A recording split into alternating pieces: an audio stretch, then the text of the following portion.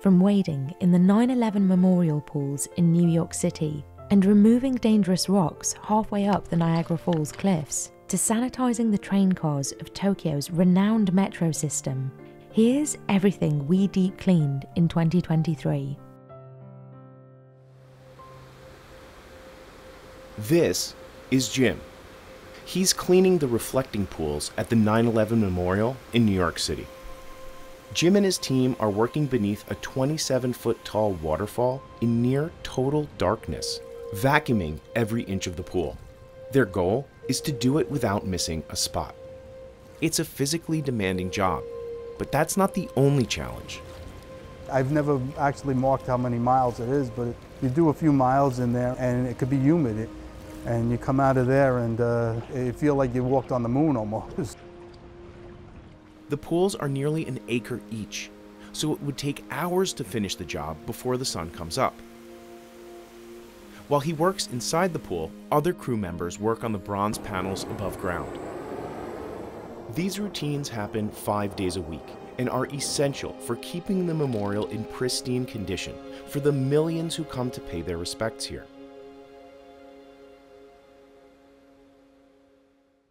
They start by shutting off the waterfalls, and over the next 8 hours, Jim and his team work tirelessly to deep clean this pool.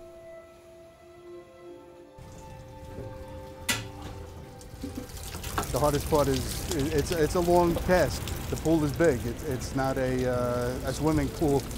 You know, it's a 200 by 200 giant pool. I'm gonna pull the hose out and then bring it back, or whatever. Just, you don't have to use the whole reel. We're gonna have too much hose. We usually have 3 men do the pool, so 2 guys be in the pool and 1 guy will be outside running the pumps, which collect the debris and return the clean water back to the pool. Once we're set, we're on our way. I go and vacuum generally, and I have whoever's with me that night brushes behind. Come on, hurry up. Sorry. We don't got all day here. All right. The vacuum will capture most of the debris, and the person brushing will knock up some of the other loose debris that doesn't get caught, and it will be caught into like some of our filters that we have running downstairs. Now I'm trapped in the hose here. I'm gonna trip myself. And we'll be on America's bloopers. The workers generally clean out dirt, leaves, and algae from the bottom of the pools. They also remove larger items that visitors drop or throw in. They don't always know what they'll encounter in the pool each night. We find kids' toys, little small items, depends on the crowd. One night I actually found a bat in there. And I'm not talking about a baseball bat, I'm talking about a bat. It was pretty wild when it flew away from me when I realized I was grabbing a bat. Depending on the cleanliness of the pool, it could take anywhere between 6 and 7 hours, and sometimes if we feel up to it, we could do it a little quicker. Some people treat this place like a wishing well, so we do catch some money, and unfortunately I think some people, being that it's so far removed from the original 9/11, I think some people are a little uneducated about this place, and some people treat it like just a regular fountain, and they're throwing garbage in here sometimes too. You know, people have to learn that this isn't your mall fountain. I knew a few of the brokers that passed away. A whole group of them had a meeting in one of the towers, unfortunately, and except for one trader, all of them perished. I think about them often because we go up top where the names are and brush near the nameplates, the troughs, and on the north side they're all on one panel. So I see their names just about every day. Total waste of lives that, you know, could have been doing good in the world now. While Jim and the team finish cleaning the pools below, Ryan is tackling the bronze name panels above. The panels honor the 2,983 victims of the attacks on the World Trade Center, both in 1993 and 2001. Ryan will have to strip the top layer of metal and use a blowtorch to remove a carving someone etched onto the plaque, without damaging the rest of the memorial. This confuses me why you'd want to write something here.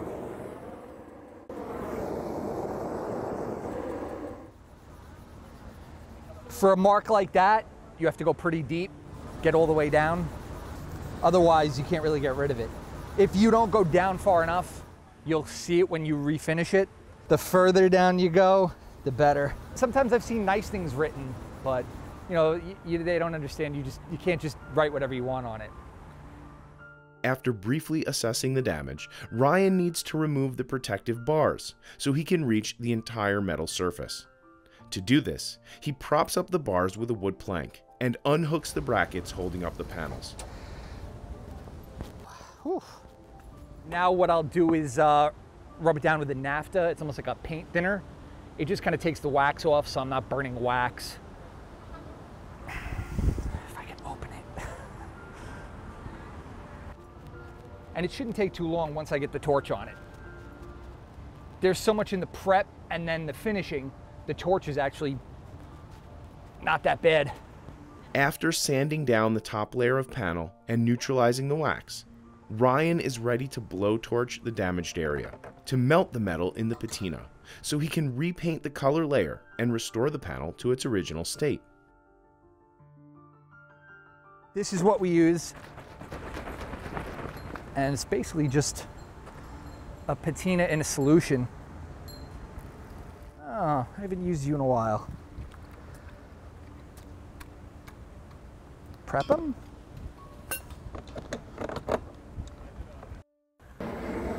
So I'm basically getting up to the right temperature. If it's too cold, it'll go on spotty.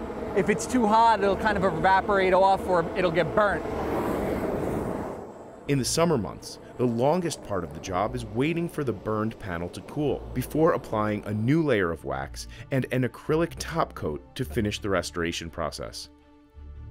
We're gonna put the acrylic spray on it. Just kind of like a clear coat. Helps it kind of adhere a little bit better. The last step really, well, besides buffing the wax off. So I'm just gonna put the wax on real nice, not too hard, not a lot, you don't need a ton. Just put it on lightly. The wax will go over the finish and make it look, once I polish it, it'll look brand new. Got a little bit of heat, but that's because it's still hot. But it was right here. Now all Ryan has to do is buff off the excess wax using a white Scotch-Brite pad. And then once it gets smooth, you know you're done. When people do something like that, I wouldn't say it makes me angry. I get it. Some of these people might not have even been alive when it happened, or they were too young to get it. My uncle was a New York City firefighter, and he was hurt really bad here, but luckily he survived. We got a little lucky. After a strenuous 6 to 7 hours of cleaning, Jim and the team are ready to head out of the pool. By tomorrow morning, a new batch of visitors will see sparkling pools below rushing waterfalls. And most of them won't know that Jim's team was even here. When we finished the pool, most of the time we're just ready to really get out of there. And most of our inspection, we're fairly confident that we did the proper job. There's always a little fail factor, but not too bad. My father worked in these buildings almost his whole life, and my father was here for the '93 bombing, and that was before cell phones and everything. And he was on the 30th floor of the second tower. When he was there, he was like the floor marshal. He came home full of soot, but he stayed there because there was people that couldn't get down the steps, so he made sure that he stayed with them. So I think on 9/11 day, if he was here, we probably would have lost him because he wouldn't have left. He passed away a couple of years ago. He was always so proud of the job. I probably had chances to do other things in this building, but even if I wanted to do another job, I wouldn't because of him. And now, I love doing it, so I do it. Next up, we travel to Japan to see how the Tokyo Metro keeps its reputation as one of the cleanest transportation systems in the world. This is Takayuki, a cleaning supervisor at the rail yard in Ayase. He's worked for Tokyo Metro for almost 41 years, and it's his job to make sure the trains are cleaned thoroughly. ほぼ千代田線の車しか入ってきませんので、ほぼ1日外で作業するようになっています。もっと暑い日はこの間は40度以上になります。The Tokyo Metro system is famous for being one of the cleanest subway systems in the world. It transports an average of about 6 million people daily, and maintaining that reputation takes both an extensive amount of operational organisation and a ton of manpower. The cleaning staff's approach is straightforward, but uncompromising. Whatever Tokyo Metro's millions of daily passengers touch must be cleaned. Today, they're cleaning the train cars at the Ayase rail yard, which they do every 15 days. The cleaners take careful measures to ensure each nook and cranny is cleaned. Then, we'll head to the Ginzai Chome station, located in one of the busiest shopping areas in Tokyo, Japan, where they clean the station top to bottom. There are 41 trains on the Tokyo Metro Chiyoda line. The team cleans 3 to 4 trains a day. Once a train comes into the rail yard, cleaners start by picking up any trash they see. It takes 4 workers to clean the exterior. It's all done by hand, and cleaners start by hosing it down with water and then using brushes to scrub it with soap. 自動車の汚れをイメージしていただければ分かるんですけれども、当然ホコリがつくのと、あと前面については光に虫が寄ってきますので、虫が付着する。で、あとは、鳥の糞ですね。これが車体についているのが多いですね。はい。そうですね。最近ちょっと多いですね。はい。ちょっとどこでついてるのかちょっとまだ原因はわからないんですけれども、このような汚れが、あります。If the stain does not come off with a brush and soap, then they use a pad to scrub it off. Next, they rinse off all the soap. Meanwhile, other staffers clean the interior. It takes 10 workers, and they start at the top of the car and work their way down to the bottom. 一番大きなところはやっぱりお客様が、手に触れるところですね。つり革ですとか手すりですとか、あとそれと、お客様が直接車内に入った時に、目につくるところですね。床ですとか、あとは車内の内板ですとか窓ですね。お客様の目に、よくつくところが入念に清掃しております。The first step is to clean the area where advertisements are placed. Then they clean the luggage racks and then the wall area. They use rags and dusters to clean each part. はい、シートの清掃がありますので、シートの清掃については家庭にありますこのほうきを使って、このように汚れを、ほこりを落としていきます。Cleaners then tackle the floors and start by mopping. They also use sticks to clean crevices near the entrance of each door. Twice a year, they wax the floors of each train car. They remove all the old wax with a polisher and then they let it dry. Once it's dry, they apply 2 coats of wax. It takes about an hour and a half from the time the wax is removed to the time the new wax dries. やはり床は汚れますので、その清掃するのが目的と、やっぱりワックスをかけると見た目もきれいになりますので、その辺でやっぱりワックス作業っていうのは不可欠だと思っておりますので。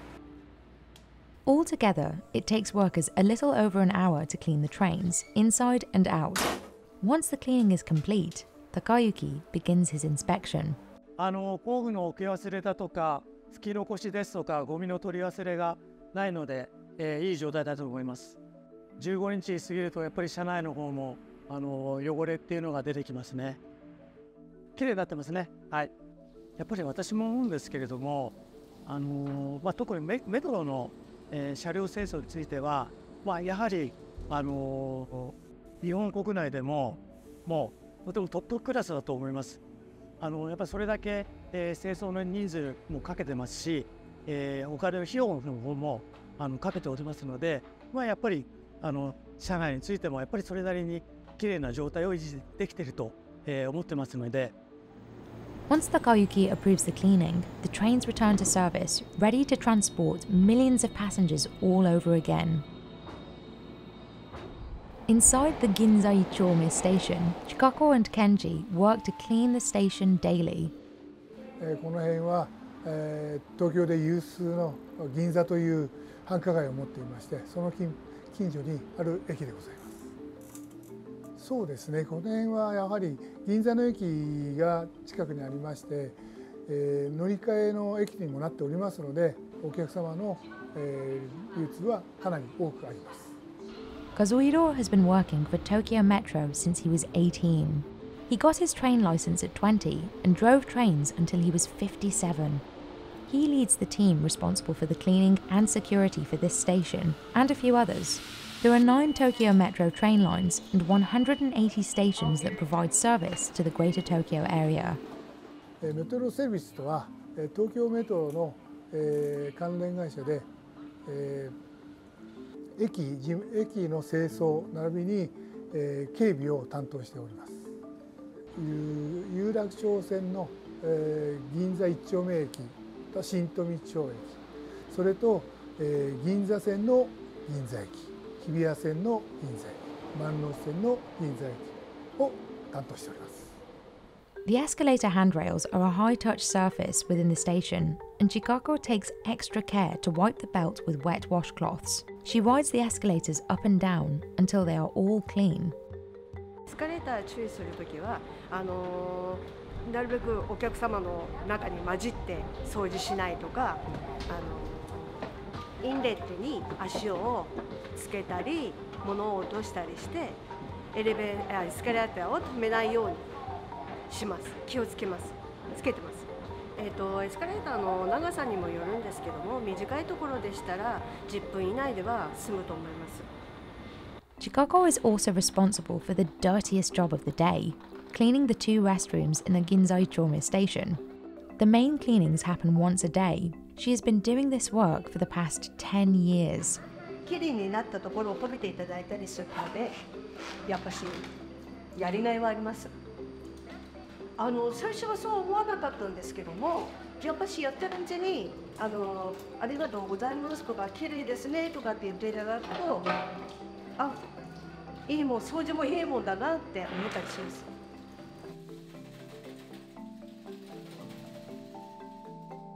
The first thing Chikako does is check for any large pieces of trash. If there are none, she sets up a fan and leaves it on throughout the cleaning process. Efficiency is one of the key parts of her job, and the fan allows the bathroom to dry quickly so as not to disrupt any customers who may need to use it. これはオゾン機って言いまして、匂いを取ったり、尿石を取ったりします。常に使うようにしてます。どうしても匂いが出てきてしまうので、これを使いますね。今日はとても綺麗でした。なんかいつもと違いますね。Chikako sticks the ozone machine hose down the toilet and turns it on. Then she scrubs each toilet by hand to make sure it's clean for the next customer. She also cleans the walls. It's important that she's using the right tools for each space so as not to cross-contaminate areas. She uses a red dust cloth to clean areas from the knees down, which is called the contamination zone, and a green one for clean zones, which are areas above the knees, such as mirrors and sinks. それを掃除してきれいにするって、それでお客さんが喜んでくれればそれでいいと思ってやってます。ここ3年ほどコロナがありまして、清掃の人員が少なくなってしまった時にはやはり匂いですとか汚れがかなり強く出てまして、お客様からもご意見が出ておりました。駅のトイレを利用したお客様がやはりきれいで、使いやすいと思うと結局リピーターになっていただけるのかなと思いまして、それがメトロの中でお客様の需要が増えるというようなことになると思いますので、きれいなトイレを目指しております。Chikako is also responsible for cleaning the barrier between the platform and the train doors. The top part is cleaned daily, while the lower part is cleaned once a week. The staff makes sure the station platforms and walkways are clean for customers. They do cleanings with brooms every day, but they also use a machine to clean the floors twice a month. The machine works by sprinkling water onto the floor, scrubbing with a brush, and then collecting the dirty water with a squeegee.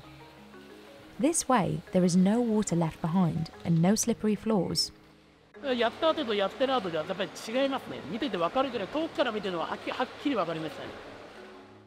Kenji also goes around daily with a shoulder vacuum and manually vacuums up any trash and dust he comes across, especially in hard to reach areas. バウを見つけましたら、このケレンという道具でポリガムを下から取るような感じで取ります。人がやっぱりいない朝ラッシュ、夕ラッシュを避けて閑散時ですね、メインにある程度人目や時間帯いない時間帯を避けながらやるっていうのが一番になると思います。Japan has a long history with cleaning and cleanliness that persists today. 清掃の格好をしておりますので、電車のそばにいますとお客様が乗り降りした時にぶつかったりすると、お客様からも清掃の格好の人とぶつかると嫌な思いをするというようなことがありますので、電車から離れて人とぶつからないように壁側に立つように基本しております。この会社はですね、結構、年配の方が多いんですね。なので自分とも同じ年代の方と一緒に駅の清掃をしてですね、それをお客様からお褒めをいただいたりすると、すごくやりがいを感じるところでございます。東京メトロのグループ理念で東京を走らせる力というのがありまして、最終的には快適に利用していただくためにきれいにしているというところでございます。This is Rivers. He's wading through a pool of waste beneath one of the largest aquariums in the world, Georgia Aquarium. It's a filthy job, but that's not the only challenge. There's a lot of waste to manage.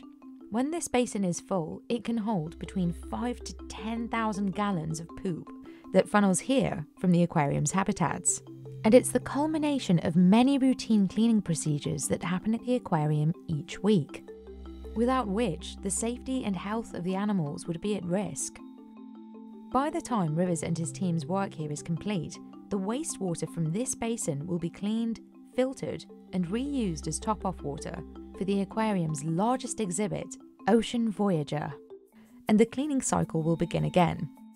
But before Rivers can do his job, several other critical procedures have to happen first. Every day, specialised teams gear up to clean the hundreds of exhibits at the aquarium. One of the first you'll see when you enter the aquarium is the sea lion exhibit, which is home to this guy, Toby, a 279-pound harbour seal. Before a team of divers can begin cleaning his habitat, Toby and the other sea lions need to vacate their pools. Staffers use this time to do their weekly weigh-ins. And if we're talking about dirty jobs, he just urinated on the scale and now we gotta clean it. Side effect of the job. This pool, it's all sea lion poop. It's all sea lion poop. Everything that she's vacuuming from here is going into that waste basin. So whatever we do in here, the LSS, or life support team, then has to clean up from their end. Megan Wade leads the pinnipeds team to clean the decks and assists the dive operations team as they clean the pools before guests arrive. This space is home to 14 sea lions and 3 harbour seals. The sea lions can eat 5% to 8% of their body weight, making the sea lion exhibit one of the dirtiest in the aquarium. Every single morning, we come in first thing and prepare their food. And this is restaurant quality fish. So they get numerous species of fish, about 5 different species. And every single morning, 1 or 2 people will come in and inspect every single fish. So we're looking for missing eyes, missing fins, gills, scrapes, cuts. Anywhere where you're gonna see that can breed bacteria. So that fish automatically gets sorted out and we don't use it at all. We weigh out their food into buckets and then we'll look at it again one last time before feeding it to the animals. Once a week, every Wednesday, it's Weigh Day Wednesday. Follow me this way. We have our blue scale right here, and then where the green is lit up is going to tell us how much they weigh. So each sea lion will walk from their habitat down this hallway, will get their weight, and then they'll walk back to their habitat.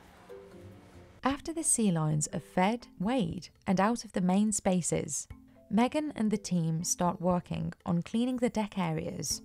Her team splits up between the back pools and the main gallery, where they detail every nook and cranny.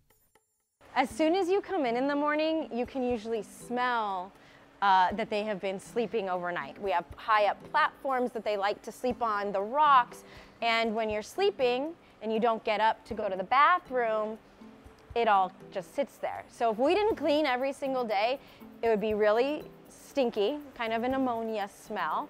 Also, there's fecal matter as well. We are going to detail this whole area. It gets cleaned every single day, but we detail it once a week, every week. 3 male sea lions and 1 male harbor seal all slept out here last night, so it's probably gonna be pretty messy.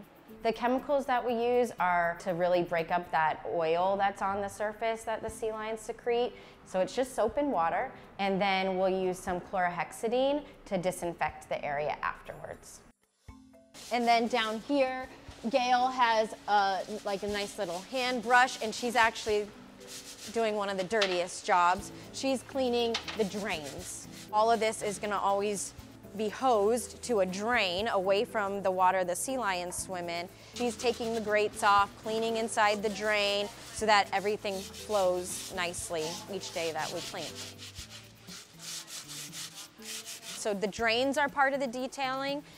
The removal of the net and soaking, that's part of the detailing. Sea lions, when they breathe, sometimes shoot snot out of their nose. So a lot of times in sea lion habitats, you'll see brown snot on the walls. So we'll need to scrub that off too. My favorite part about cleaning the deck is getting to net the poop out of the water, because it just is so reinforcing when you do a good job and you get good at it. So I just love doing it. After Megan and the Pinnipeds team work on the main gallery deck, Alex Glick and a team of divers work on everything below deck at the Sea Lion exhibit. Today you're going to start in pool 2 and then do pool 3. This one's vacuuming and floor scrubbing, and then pool 3 will be vacuuming, rock work, and then a final floor scrub. So we do this dive on just normal scuba. Even though it's only an 8-foot pool, we still do scuba diving so that you have freedom of movement. This is our vacuum hose. They actually plug this in the water, and we have to make a radio call to our life support system, and they'll turn the vacuum on. So we drop the vacuum head in the water with the hose attached to the diver, and then they will prime the hose to get all of the air out of the line. This pool, it's all sea lion poop. You want to get as much vacuumed up before you start scrubbing the floor. This scrubber is one of the key tools the divers use to thoroughly clean everything under the water. A hose pumps water through the engine, which powers the scrubber. This high-pressure water makes cleaning the floors and walls much easier. The single scrubber has hard bristles and is used for rock work, while the double brush scrubber is used to clean the walls and painted surfaces. Once she's done vacuuming, I'll give this to her, and she will then clean the floor. And she's holding the trigger down, and she's just swimming back and forth, doing kind of like a lawnmower motion, cleaning one side to the next to get every single inch of the pool. If she comes across an area that's particularly dirty, she might slow down and spend a little time on it to get up whatever scum is on the bottom and then move on. Animal debris doesn't just settle on the habitat's floors and surfaces, it also collects in grates and skimmer boxes. These outflows help manage waste between routine cleanings by separating animals from some of the debris. In total, it takes Alex and his team of divers roughly an hour to complete their work in both pools. On the other side of the aquarium is Ocean Voyager, the largest indoor aquatic exhibit in the United States. It holds 6.3 million gallons of water and is home to whale sharks, manta rays, and thousands of other fish. This space is largely dependent on an advanced life support and filtration system, but still relies on teams for maintenance and hands-on cleaning. In Ocean Voyager, we have 2 whale sharks. There's Yushan, which is the larger whale shark, and then there's Taroko. Common misconception about whale sharks would be that they're dangerous. The most intimidating thing is they're just big. They just are big, and so like if you're in the way, you just gotta move. They're not out to hurt you. Like their throat is only the size of a quarter. They're very, very docile creatures, and they just want to cruise along. We usually have 4 to 8 divers in our everyday maintenance dive. We clean the windows, so we need our suction cup. We bring what we call a diaper, otherwise it just looks like a rag, and we clean the acrylic windows with that. And then usually we're doing hand scrubbing. They are scrubbing off the algae, and they're kind of basically wafting off all that sand substrate that cakes on and falls over onto those rocks. All that stuff that can grow on there is potentially harmful for all the fish. So the whole goal of cleaning and upkeeping the exhibit isn't necessarily to keep it pretty, even though that is also very beneficial to keep it pretty for the guests, but at the same time there is the purpose of doing it for the health of the exhibit. This is a monster exhibit, so if we didn't do it every day, it would be pretty much impossible to upkeep. The blitz dives, which are our night dives, that's our essential deep clean. So it can be a couple hours long just to get everything we can done. We can run up to 4 of those Armada machines and clean different areas of the exhibit. While Ocean Voyager is being cleaned, Carolyn Murphy and the Aquarist team are over at the River Scout Gallery getting ready to dive into these 3 freshwater tanks. The smallest tanks measure 4 feet tall by 3 feet deep, and the team spends 1 to 2 hours every week cleaning the windows and maintaining the underwater gardens here.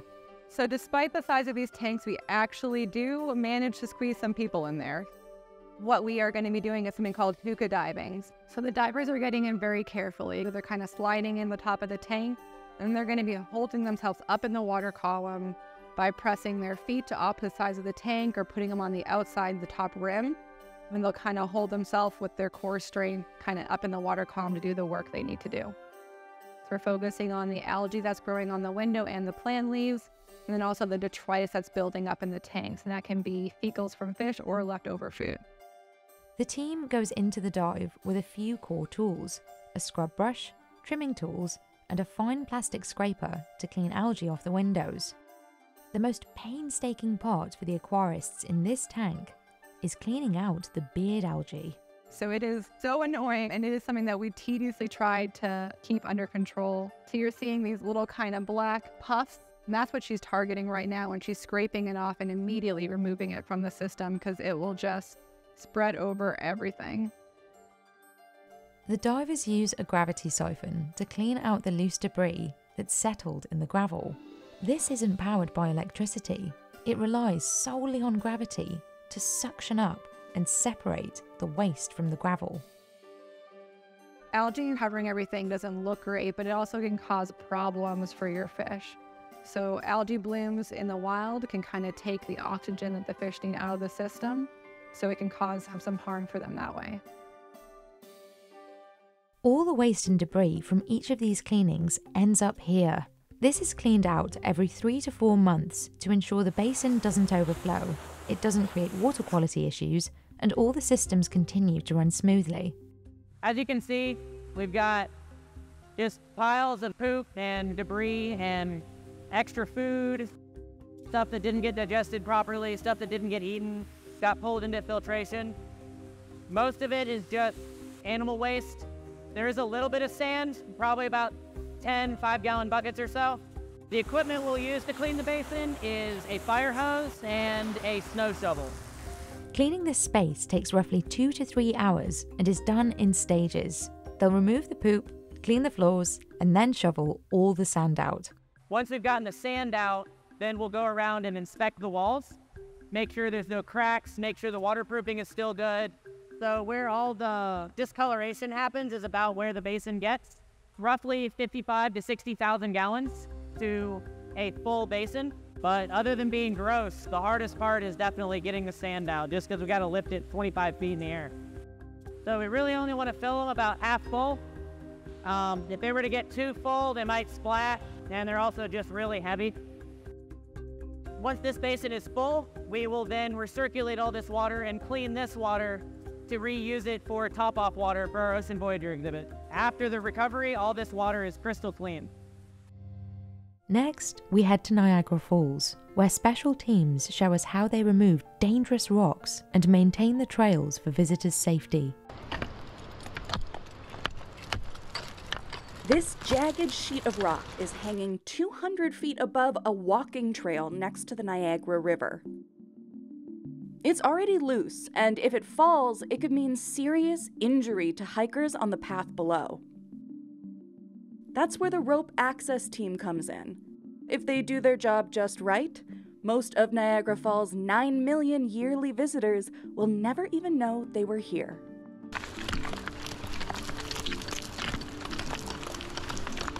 First jump of the day.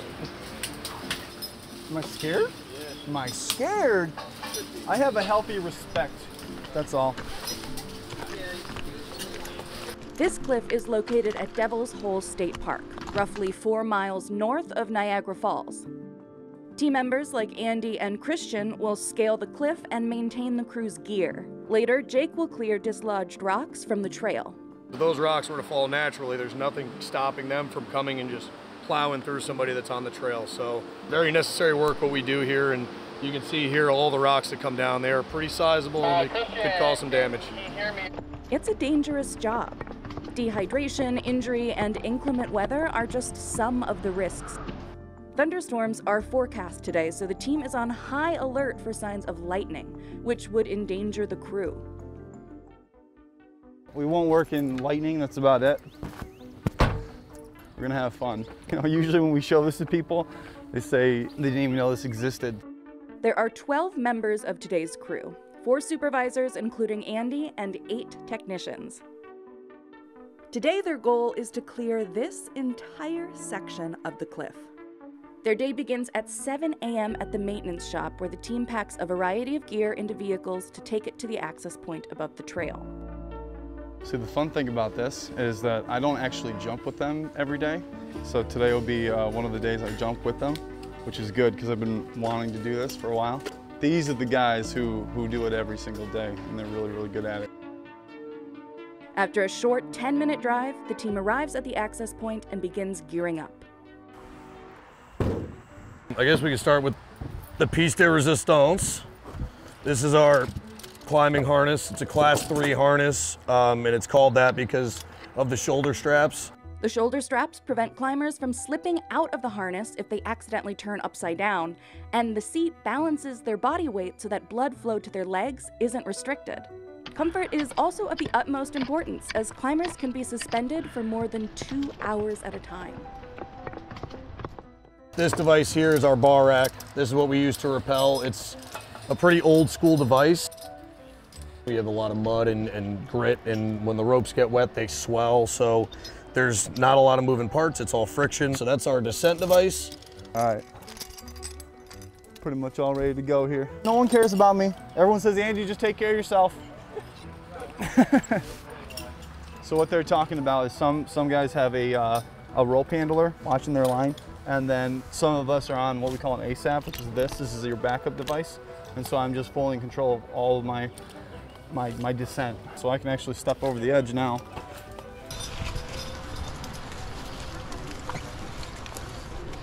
First jump of the day. Am I scared? Yeah. Am I scared? I have a healthy respect. That's all.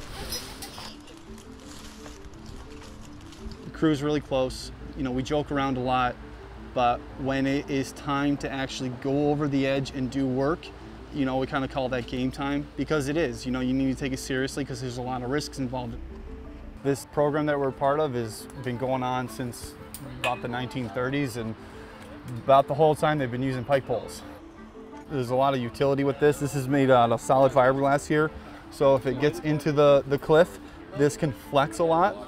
You can use this to position yourself on the wall, and then you can use this to you know, gently remove debris. You know, you can grab stuff with the hook, gently pull it out. It can fit into cracks, and then you can get leverage that way. One of the things that makes removing these rocks especially challenging is that these cliffs undergo something called differential erosion, which means that areas of the cliff erode at different rates. Layers of shale rock located lower on the cliffside wear away more quickly than the layer of dolomite rock at the top. That leaves large, unstable chunks of rock, sometimes the size of an SUV, hanging at the cliff's edge. The crew uses a controlled swing to gain access to material beneath overhangs. To do this, they push themselves away from the wall with their feet to maintain that controlled movement. These are softball shin pads, and they work really, really well for what we do. You try not to knee the wall, but sometimes for stability purposes, you know, you can't really help it. We all try to wear steel toe or some sort of composite toe. Rocks are hard. You know, you can't always dodge a rock when you're moving, so, you know, having something like that to keep yourself safe is 100% necessary.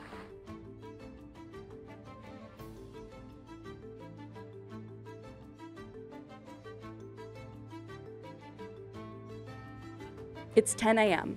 The crew is only about 2/3 of the way through their climb when the one thing they're worried about happens: a storm. Copy. Looks like we might have a wall of rain. Yeah, I'm gonna head back. Let's head back. The crew hears thunder and spots lightning as they are on the cliffside. They need to stop working immediately. That will end their progress for today. So today we actually had to cut it short. We have metal pike poles in our hand. We've got a lot of metal gear on us, so we just try to get out of there as quickly as we could. Anything that's going to pose a hazard to the employees, then we just stop. The crew had only been working on the 200-foot cliffside for less than an hour when the storm began. On a typical day, it could take the crew up to 3 hours to clear a whole section. When they're able to resume, they'll finish removing rocks from the lower section of the cliff and then stabilize the slope side with wire meshing. This is the primary part of our work here, that we're going to try and clear this all out so we can essentially have an open hiking trail here again. And it's going to take a good bit of work and a good bit of time to get this cleared out to be safe for us to open it again. Back at the shop, the crew does paperwork and washes their gear. There's actually a lot of paperwork required with all this stuff, and then also just keeping their gear clean. You can kind of see from my shirt, I'm filthy from one jump today, and you know, if this is how I look, our gear is even worse. So soapy water helps break it and like lift the dirt. Using a toothbrush too to get in there, and then using an air compressor to spray any of the soap and dirt that's in there. And then we have a lubricant too when it's dry to get in there, and it prevents rust and corrosion. After the rope access team has made some progress, it's time to start clearing the rocks from the walking paths below. This is where the gorge crew comes in. We take care of about 7 trails in total within the gorge itself, and then 2 up top on the top side. Now we are in the process of cleaning the trail and rebuilding it. We've already come down, cleared the loose debris off the trail, and then started staging to get ready for the bigger jobs ahead. One of those jobs includes a specialized stabilization technique to ensure the slope side is secure. So down here to fix these trails, we use gaping baskets. It's a 6-foot by 3-foot cube that is made of wire meshing. And what you do is you dig them down, place them within the trail or wherever you need them, and then you add rock to the inside so that the rock weighs it down. A job like this can take a week or 2, but if we have a good day where we're really rocking and getting stuff done, it can be maybe a 3 to 4 day job. At this mountain right here, if all hands are on deck, I'd like to see, hopefully by the end of the summer, we get a majority of it taken out, and then we have to put in some stabilization techniques to help build the trail back up. So I could definitely see us working into the fall, and if I had to make a guess, it'll probably be open next summer. I think if you're going to do this kind of work, at the core you have to enjoy working outdoors. You get to see special things that people don't see, plants and animals, like the landscape. The work that you do, it's really hard, but then you're helping keep the park safe. you make a meaningful difference. If you're just a park user, you might not even realize we were ever there. And that's kind of the point. This is Mac. He specialises in cleaning the homes of people with hoarding disorder and is used to wading through heaping piles of clutter. But this job presents an unusually large challenge. Mac will be cleaning a 6-bedroom home in Illinois, and it's the biggest he's ever tackled. This is just a nightmare. We're finding food from 2013. We've got paint cans that I no longer have the strength to carry. Mac often cleans solo and does much of this work free of charge, but this job is so daunting that he's invited 2 other cleaners to join him. Over the next 3 days, they'll work together to declutter and clean as many rooms as possible. Normally, I'm dealing with a totally different type of cleaning. In other hoarder houses, I'm dealing with a lot of insects and mouse droppings and pet urine and just a lot of stuff that you definitely want to have PPE on in order to even enter the house. This one was just piles upon piles of stuff. It's the most stuff that I've ever taken out of a house. This house belongs to a family of 4 who declined to appear on camera due to privacy reasons. One of the family members is believed to be living with hoarding disorder, although he's awaiting an official diagnosis. But even with treatment, experts say relapses can occur. This is the 4th time cleaners have worked extensively to declutter this home. The last attempt was 5 years ago. Rooms in hoarder houses, we will often find rooms that have never been entered in a decade. And one of the reasons that happens, and it's really common, is you have a room that no longer has a purpose. So in this room, it's the living room and the purpose is to watch TV and to relax. If a room loses that purpose because they start piling things up, then the purpose of the room becomes, this is where we throw all of our stuff. This place is not what I'd consider a hazard or a biohazard. It's a hazard for tripping. And it's a hazard for fire because they've got an open fireplace in here and they've got so much clutter that it becomes a danger. Hoarding is defined as persistent difficulty discarding or parting with possessions, regardless of their actual value. It's estimated that somewhere between 2 and 4% of the worldwide population have hoarding disorder. It's only day 1 of this ambitious project, but when Mac and his team arrive at the house, they discover things already aren't going as planned. So they have cleaned a bunch of stuff before we got here, which normally I wouldn't like. I wanted the big mess and I wanted to be able to go through the whole house and make it pretty myself. This is, I think, a 30-yard dumpster. They filled 2 of these already over the top and we're getting ready to fill the 3rd one. If we had more time, we would probably fill 10 of these from this house. So even though I'm a little disappointed, I'm really thankful that they did have the help. Mac and his team plan to start on what's typically the hardest room to clean, the kitchen. They'll need to pay special attention to this space to ensure it's sanitary enough for handling food. Then they'll move on to the rooms on the main level of the house and finally tackle the basement, which hasn't been entered in 3 years. The key tools Mac and his team use are an emulsifier to cut through grease, a homemade all-purpose cleaner, scouring pads, and razor blade scrapers. So when people asking why this job takes so long, because we have to check everything, like if it's expired or not, or still good, no. Okay, nope, a big no. For the old pancakes, no. Beer, we never waste any beer, no.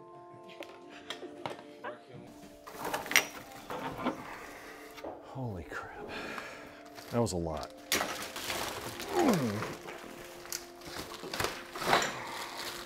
Yeah, that's pushing an easy 200 pounds. Mac says the biggest challenge of cleaning a house like this is knowing what to keep and what to throw away. There are a lot of people who will say you're fine to throw away absolutely everything, but they don't really mean that. They mean you can throw away the junk, but you have to decipher what's junk and what's not. There's also the urge to throw away large armfuls of stuff, and most of the time there's going to be some stuff underneath it that's important. All right, I got one counter done. I'm done. Back to the hotel. Although cleaning the home will make it safer and more livable, it can be distressing for people with hoarding disorder to see their space transformed. People who hoard tend to have a deep connection with their objects, and removing them can create an experience of loss, which is one of the major contributors of hoarding behaviors. He's going to come home to a very, very dramatic change, and it's going to be a shock to him. And even though most people will come home and see the change and think, oh my God, this is so great, you've cleaned my house, he's probably not going to feel that way.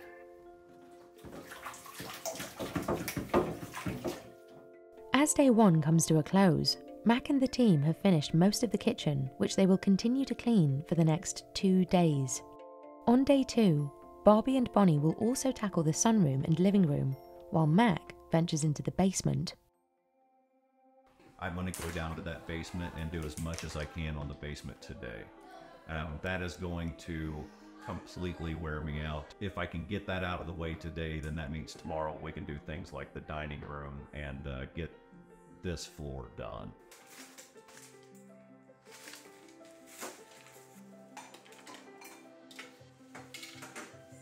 I'm going to attempt to tackle this area, this whole area. There's this part of the basement. There is a room to my left, and there's a room over here, and they all look like what's behind me. This is going to be extremely difficult because there is a lot of things that need to be kept. Mac discovers an abundance of stockpiled food and supplies, including countless jugs of water, jars of marinara sauce, bottles of hydrogen peroxide, and 5-gallon containers filled with something unusual. All these 5-gallon buckets, those are all filled with food. Yeah, I thought they were paint. What kind of like that one says macaroni and spaghetti or something. So I'm just going to stack them all together, and they want to keep them. But do you think it's still good? Probably not. People can inherit characteristics from their parents that make them more likely to develop hoarding behaviors. Grief and loss can also contribute to this. Over the years, Mac has noticed patterns in the kinds of items he finds while cleaning. They stack up air filters and medication and antibiotics and hydrogen peroxide and alcohol, and all of them are unopened, and all of them are there just in case. And they just keep building and building. As Mac continues sorting through jugs of water and medical supplies, he stumbles on one item in particular he's learned to never throw away. I've thrown away shells twice, and in both occasions people were like, have you seen a big bag of shells? That was when we went to Myrtle Beach or Florida or whatever on a family trip. But they're never displayed as a collection. They're just stuffed in a bag in some random spot. But I've learned over time that shells are always a memento for somebody. Unless they got their house infested by clams, in which case they're good to go. Much of what Mac finds in the basement needs to be lugged upstairs to the dumpsters, and so many trips up and down the stairs with heavy bags is starting to take its toll.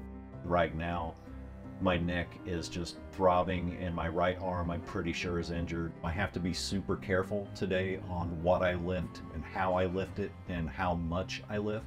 It's a little scary because if I tweak my back anymore, I'm out of the picture, and I don't want that to happen. Back upstairs, Barbie and Bonnie are finishing the kitchen and starting on the living room and the sunroom. I wish I had time to clean all of this, but priorities. The owner used to sit out in the sunroom every morning and to have, you know, scrambled eggs and toast and coffee, and just, she likes to bead. And I like knowing those details about the owner because it lets us know where emotionally this cleanup is going to affect them in a positive way. As the crew begins to wrap up for the day, the wife of the person suspected to be living with hoarding disorder becomes emotional at the sight of the progress they've made. She was on the second floor of the house looking over the banister and just seeing what Barbie had accomplished, and she wasn't even fully done with the room. She broke down in tears just being able to see the floor again. So if your partner has hoarding disorder, there is a resentment and a frustration and an anger that builds up, and then finally there's a release point where everything just comes out, and that's what happened there. She's very happy to see it opened up. She's been in the house for 13 years. Today's work was way more exhausting than yesterday. It's a different type of cleaning though, because it takes less of your mind to do it, I guess. I'm not really looking at having to sanitize and to get out tiny little stains. I'm just looking to get things out of people's way. And so it takes less mental effort, but man, it takes a lot more physical effort. It's the final day of the crew's 3-day cleanup, and this is their last chance to organise and declutter as much of the main floor as possible. This is the day where we have to be basically on our game and moving quickly. We're wrapping up the kitchen. We have a dining room, which is just stuff that needs to be moved. Despite the exhaustion Mac is experiencing, he returns to the basement and makes another discovery. God, it's like old rotten garden seeds. And they're not dangerous, but they smell really bad. Garden seeds, when they go bad, smell like raw sewage. You have to breathe through your mouth when you're putting it in. Otherwise, it'll make you nauseous. You'll be able to see the story unfold as you go through layer after layer of old stuff. The deeper you go into a hoard, that's where you start finding the really rotten stuff. And so it always gets worse before it gets better. Excessive acquisition occurs in the vast majority of cases. Oftentimes, these items are on sale and therefore are bought in large amounts. So instead of just getting one, they see the deal and they'll get 20. But even in a big house like this, there's not room to put them all. So you've got this giant pile of shop lights, and you're probably going to find that with everything from craft supplies to just random kind of stuff. Night lights. There's an entire rack of night lights. What's really frustrating about this is there's so much stuff that's necessary and has legitimate actual use. That's actually really rare for a hoarder house. At the end of day 3, the crew has successfully cleaned the kitchen, sunroom, living room, dining room, and basement, and they've removed enough stuff to fill 3 30-yard dumpsters to the brim. We're almost done now. Compared to other hoarder houses, it's just me. With 3 of us working here, in order to get the entire house, every single room, top to bottom clean, we would have needed a crew of probably 10 plus people for at least 2 weeks. After Mac and his team leave, the family will finish cleaning the remaining rooms. They'll also hire help to maintain the home. I like seeing a house that is so covered up with stuff that whenever you get all of it put away and where it goes and you get everything cleaned up, seeing the house as it was intended to be seen is really a cool thing to me. And I think that's part of my brain that thinks of rooms like jigsaw puzzles.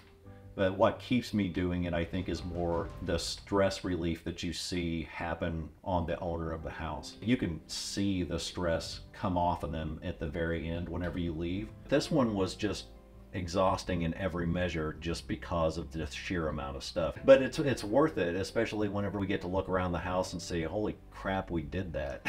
We all did that.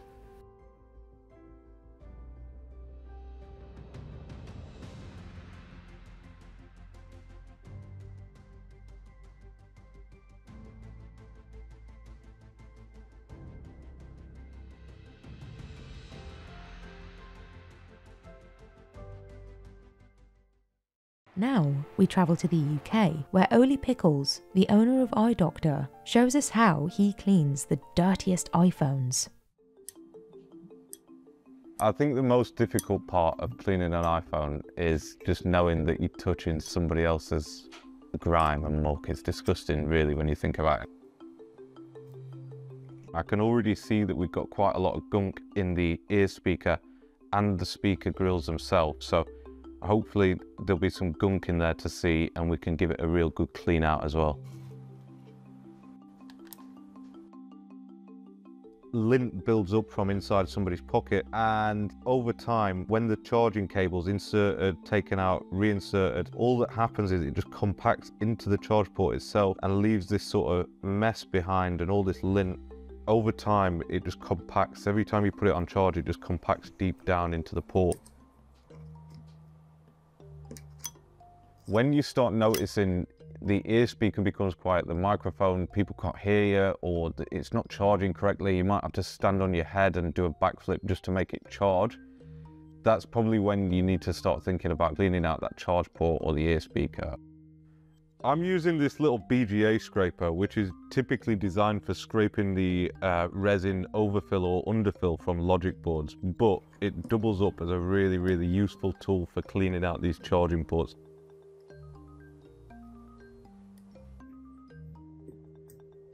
The stuff what we usually find in the charging ports and crevices of the phone is mostly either pocket gunk or fluff from the bottom of handbags. I mean, I'm not a forensic scientist, but I'm gonna guess that it's dog hairs, dust, fluff.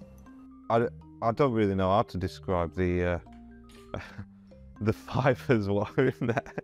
Other things that we found in the phones. Rice is quite common when phones have become water damaged because they'll stick the phone in rice. That doesn't work, by the way. We did find some weed in one of them, and it looked like they must have been keeping the stash in the pocket, and the same thing again. There was weed inside the charge port.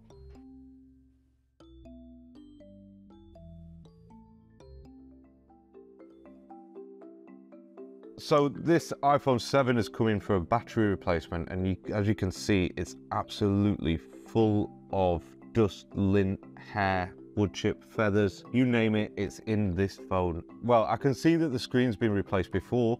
I think they've probably just never replaced the dust seal what's on there. This is really common because, believe it or not many repair places will replace that dust and moisture seal. The best way to clean something like this out is to get all the thick stuff, probably with the dust blower.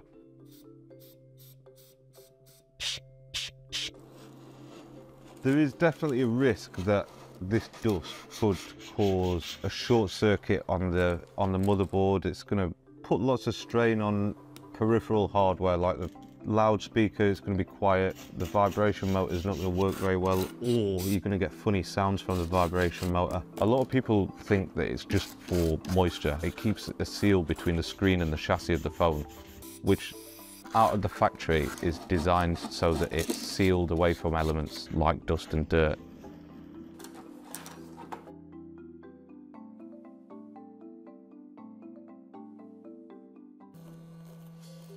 Ear speaker cleaning is one of the things what we get all the time, where somebody's phone's really quiet.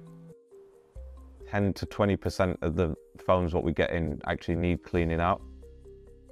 The easiest way to clean out an iPhone ear speaker is using some isopropyl alcohol. The customer will ask for an ear speaker replacing, but in reality it just needs cleaning out. And even if we did replace the ear speaker, it probably would still be quiet because that mesh is just bunged up and gunked up. Then we loosen up the gunk with a toothbrush. Make sure that it's not the toothbrush that you've used this morning to brush your teeth.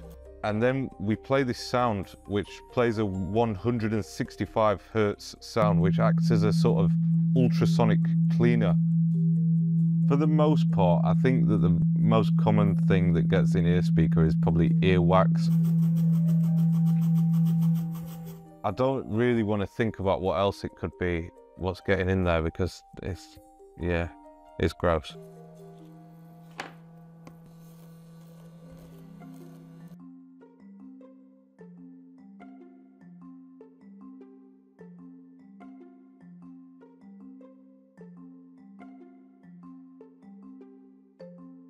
We use two different types of brushes. For the softer brush, we use a toothbrush, and then a slightly more stiff one is this small horsehair brush. The vibrations act as an agitator, and it loosens the dirt what's in those tiny little gaps in the ear speaker. So the cloth over the speaker, we add a little bit of alcohol onto there, and the way that works is just adding a finer layer of cleaning stuff just to get any remaining bits of dust out of there.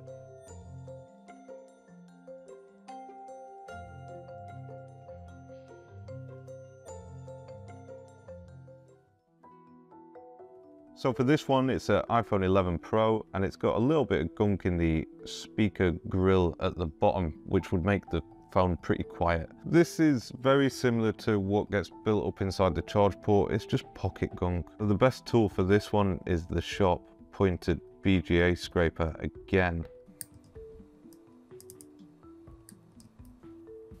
The debris in these holes will often look like a browny sort of beige colour, whereas the actual speakers are black, so you'll know that you've got it in there.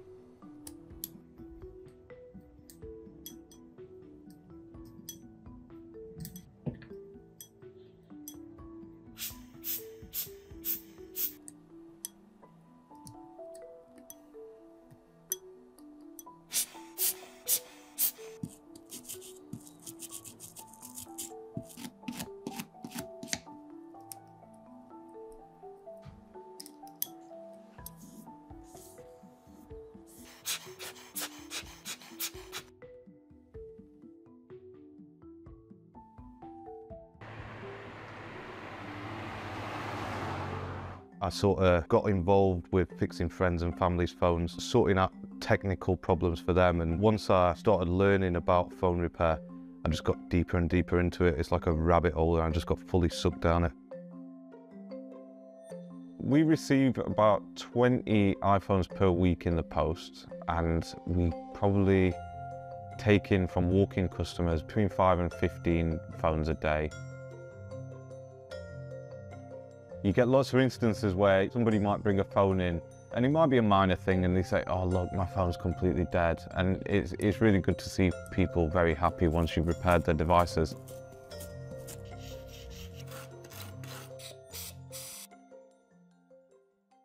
Back in the US, Trey Zipperer shows us how to properly clean forgotten veterans' gravestones, covered with moss and algae.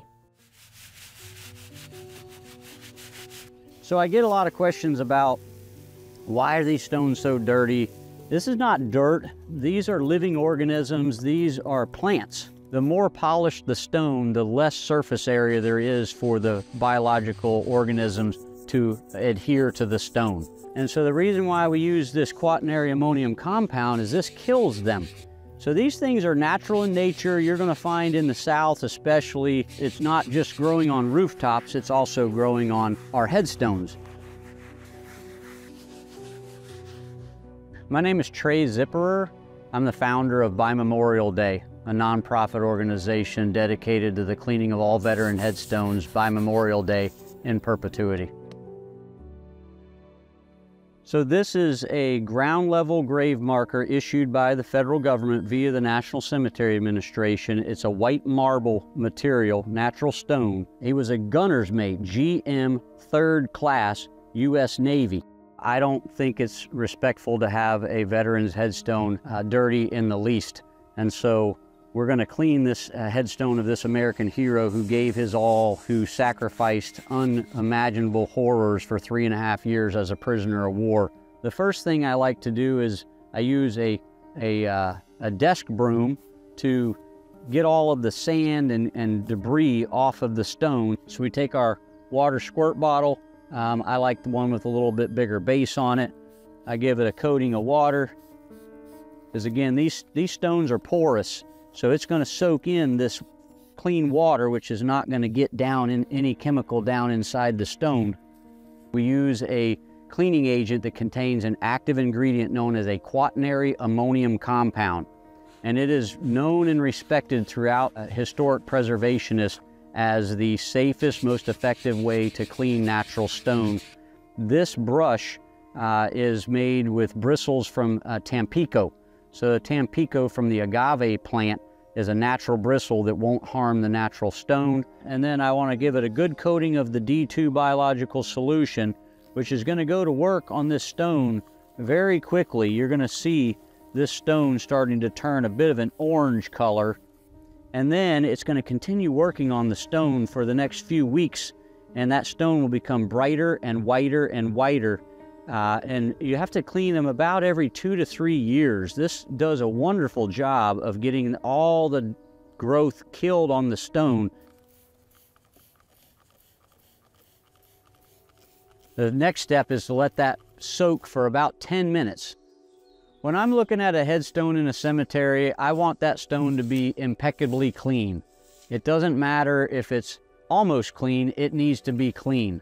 I think the reason why some veteran headstones become more soiled or more covered in biological growth is because of the polishing of the stone. The more polished the stone, the less surface area there is for the biological organisms to adhere to the stone. And after about 10 minutes, it's not that hard to get the material off the stone with a soft bristle, natural bristle brush.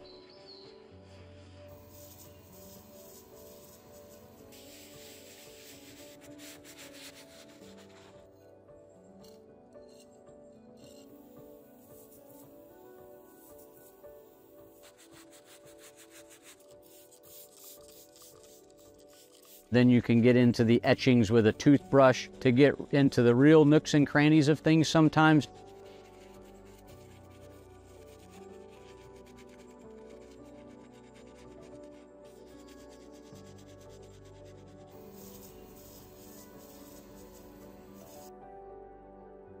And the final step of honoring a veteran of our past is to place an American flag at their grave. This is known as a grave flag. This particular grave has already had an American Legion flag holder placed at the grave, and there's a spot in the back of them for the flag stick to just stick right down into it. My vision of by Memorial Day is that one day in the near future we'll have a volunteer assigned to every veteran's grave in America, no matter where that veteran is buried, no matter what cemetery they're in. So to tell you a little bit about why this happens, these are living organisms. These are plants growing on the stone, whether they're algae or lichens or mold, mildew. And so the reason why we use this quaternary ammonium compound is this kills them. So these things are natural in nature. You're going to find in the South especially, we have this black mold on all of our concrete tile roofs.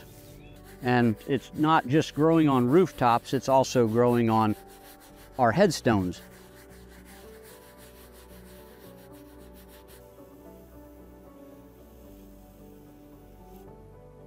I think it's important that we don't lose the stories of our veteran heroes of the past, because they truly are forgotten.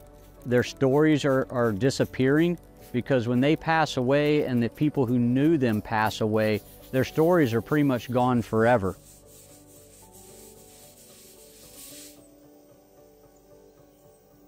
So now we're going to start on the etchings. I start with the cross at the top and work my way down, just each letter. These are etched into the marble as compared to the early veteran headstones were known as bas relief, where the letters were basically sticking out. They removed the material around the letters, so the letters became kind of like three-dimensional. The material that grows inside these stones, it's a combination of things that fixed in there, and also there's little ledges, so to speak, where when the wind blows, the pollen falls, all different types of things will just get wedged and just build up in these etchings.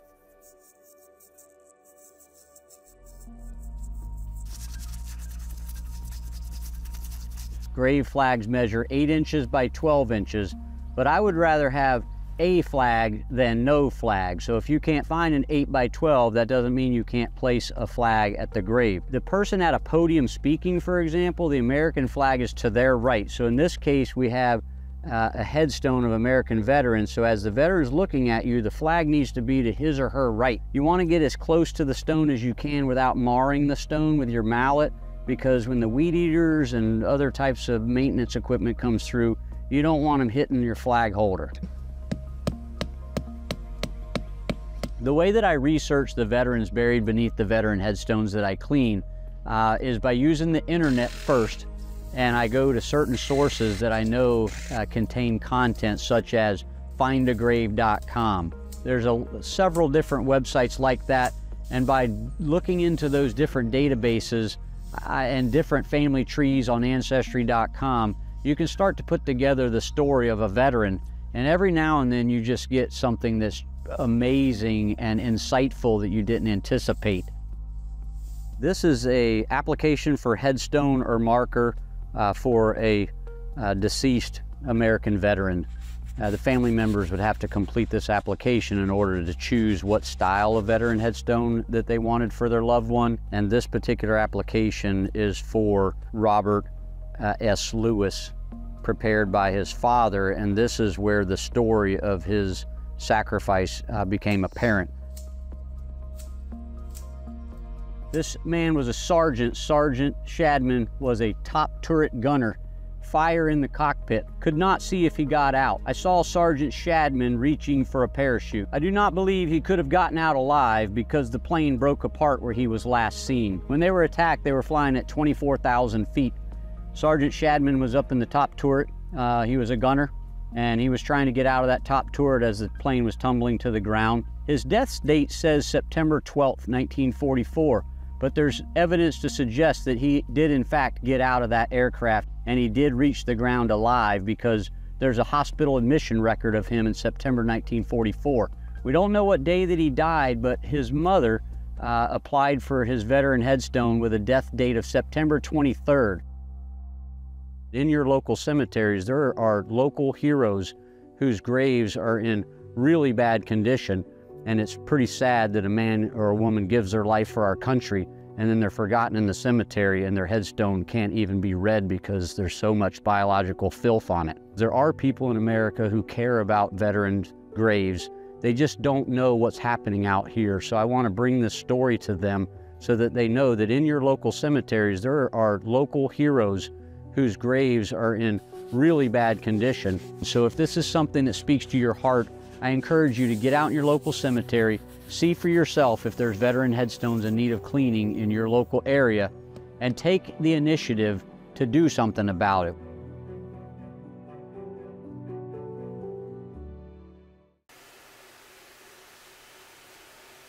This is a rare Persian rug that's appraised at an estimated $12,500, and it's about to get its first cleaning in more than 2 decades. It's a delicate job, and not just because this antique is so valuable, it's also a family heirloom, and the clients are trusting the team at Rosati Rugs to deep clean it carefully.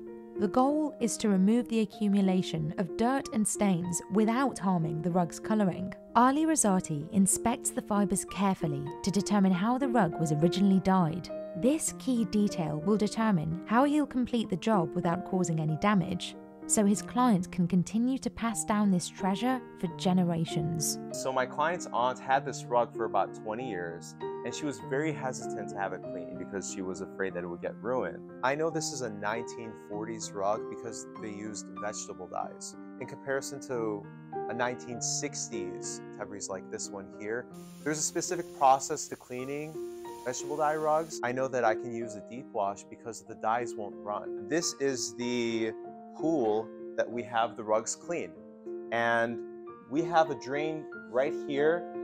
It's built on an angle so that when we put a rug on either side, the water will just go right through directly into the drain.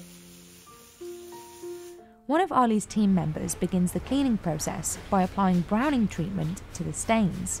This works to remove tannin-type stains like urine, fruit juice, beer, or soil, as well as general discoloration due to age.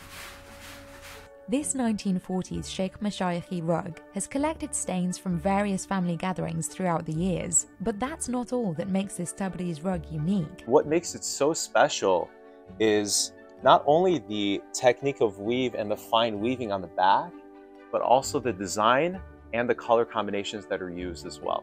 After letting the browning treatment sit for 15 minutes, he hoses down the rug and applies shampoo.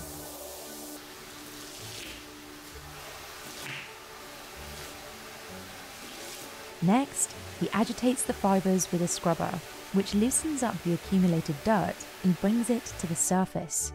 So the scrubber or the buffer is used to help scrub and expand the use of the shampoo throughout the rug, and it does it in a fast and efficient way. So if you were to actually hand do this, not only would you get tired physically, but it wouldn't be as effective.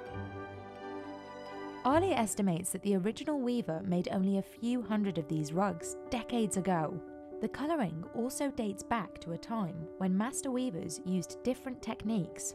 This rug is made with vegetable-dyed wool, which means the colouring came from natural materials like plants, fruits, or tree bark. This method is more labour-intensive, which adds to the rug's value. Chrome dyes come from chemicals that are used and boiled to create certain colors. Chrome dyes were used to decrease the cost of rug weaving. So in terms of price point, they are less in comparison to rugs that have vegetable dyes incorporated in them. As you can see, this type of a red tone is so bright. You only see that in chrome dyes. But with vegetable dyes, they're a little bit more subtle in comparison. The transition from vegetable dyes to chrome dyes in the mid-20th century brought about a new era in rug making. Chrome dyes offered a wider and more affordable range of hues, which revolutionized the industry. But the legacy of those early Persian rug makers is still visible today in rugs like this, which is why it's so important to preserve it. The team member rinses the rug and pushes a squeegee across each section to remove excess water. He repeats this step several times throughout the cleaning process to remove as much water as possible. He runs the scrubber across the rug again to loosen any remaining dirt, and then uses the extractor to lift the stains and remove moisture. The extractor actually has two purposes. You can, one, just use it as a vacuum. You just place it on the rug and you start pulling it towards your direction and it starts extracting the water out so that the rug gets to dry faster. Also, it has another feature where if you press on the lever, not only will it extract water, but it'll expel hot water at the same time. And those are great for taking away stains because you could do that multiple times on a certain area. All of the rugs are heated to a high temperature of, I'd say, about 90 degrees on average, and they're hung right here. The rug must be completely dry before moving on to the next step. If not, the excess moisture can lead to mold and mildew, two factors that can deteriorate the fibers in the rug. We'll go inside of the drying room and we'll examine it and touch the pile of the rug, the fringes, and the other aspects of the rug to see if it's still moist or not. If we feel it is, we'll keep it in there. The room is dry to a very high temperature, and just having all the fans and dehumidifiers, usually having a rug in there for about a day would completely dry it out.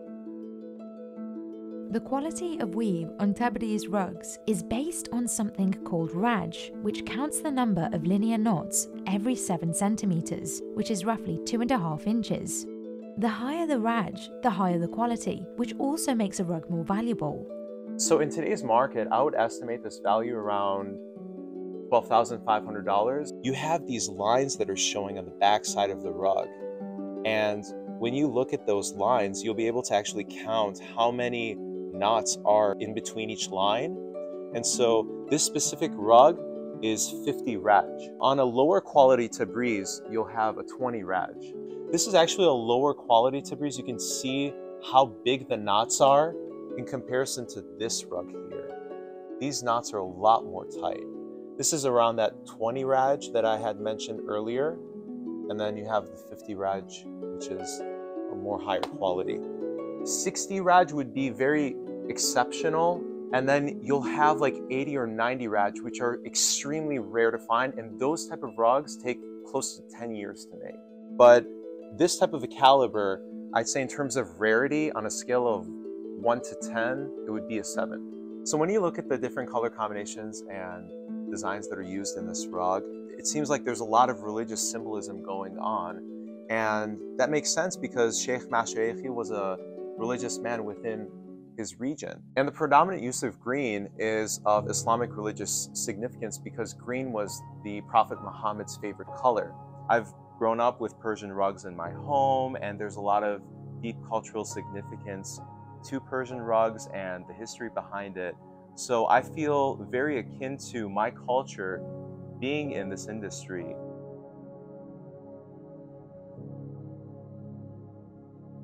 The rug looks magnificent. It's much brighter than it was before, and the majority of the stains have been removed.